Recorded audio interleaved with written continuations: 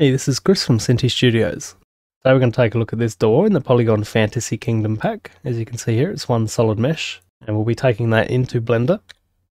And I'll be showing you how to separate some of the meshes just to make it more versatile for your needs.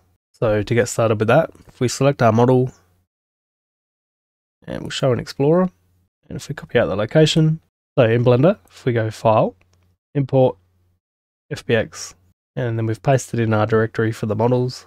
And then if we head back into Unity, we'll grab the model name. You can paste this in the search, click that and import. Now if we view the viewport shading, you can see we don't have a material. So if we go to shading, click on our model, using the middle mouse button, you can move around, click the open icon. Now same as before, we can use the models folder here. So if we paste this in, and then if we go up a directory, and we can go into textures, and we'll just apply the basic texture. Now back into modeling, onto viewport shading again. So what we're going to achieve here is to separate the door knocker from one side of the door and then reset the pivot point just to make it usable. So to do that, we'll click on the model and we'll hit tab to go to edit mode. So we essentially want to select all of the faces that we want to separate. So to do this, the easiest way will be in face select mode and select the first face on one side. And holding Control, then automatically select all of the faces in the quickest path around. And to start the next ring, if we hold Shift, and the same again for the next ring.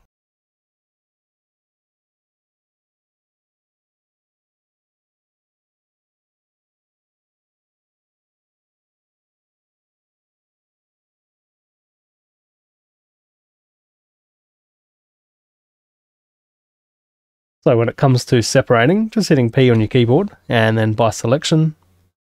And then if we turn off that new one, you can see we haven't missed any faces. If you have, you can just hit Control Z on your keyboard to backtrack through, select those faces and then separate again.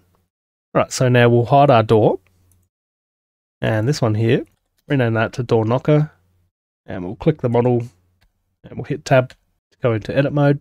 We want the pivot point to be sort of roughly in the middle here. So to do that, we'll click one vertex on one side and holding Shift, select the other vertex, then Control S, cursor to selected. You can see that's roughly where we want it to be. And back into object mode, and object, set origin, origin to 3D cursor. So then if we rotate by the X axis, you can see that's basically the effect that we want. So we'll bring our door back in. So when it comes to then parenting the door knocker to the door, the main mesh that we select will then become the parent. So to do that, we select our door knocker, hold Shift, select the door, and then Control P, set parent to object. Now if we open this up, you can see here we have the door knocker as a child of our door.